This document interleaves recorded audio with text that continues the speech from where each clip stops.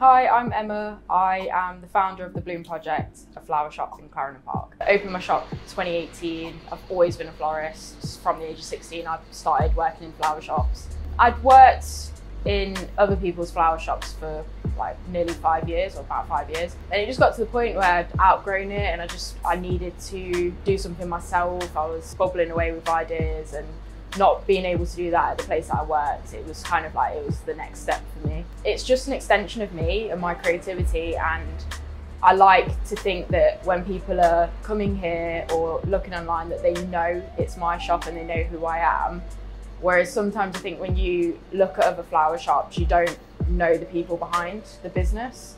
It can be very like corporate-y, whereas I don't want to be seen like that. I want to be seen as just like a friendly neighbourhood shop where people know me, they have a relationship with me, and it's just like a really open, safe space for people.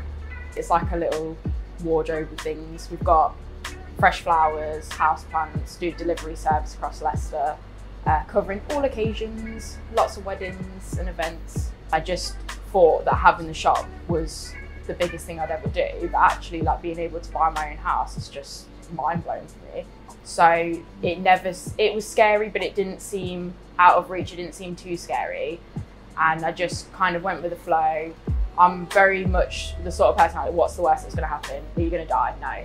So I'll just go for things and see what happens. I had the security of my family behind me and like staying at home, but financially, yeah, it was scary because I had to get a business loan to do it and put all of my own savings into it.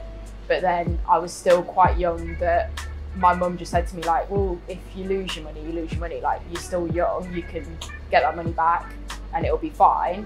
So I think I've just always, I've just never felt afraid to do it. I've just gone for it. I've always really trusted my gut instinct as well. And I know my industry really well. I know Leicester really well. I know my clientele. I know what sells, I know what doesn't sell. And yeah, it's gut instinct for me really. Long-term goals, keep this place going, just like afford my lifestyle with it. Have Lily here, just make sure we both have a nice life really. I'm not too, I don't have like really big plans because I'm content and happy with what I've got. I love the freedom that the shop gives me. I love being able to change it around or do new things, and I'm happy with that. I don't need to like have loads of shops and do lots of different things. I'm comfortable, I love it.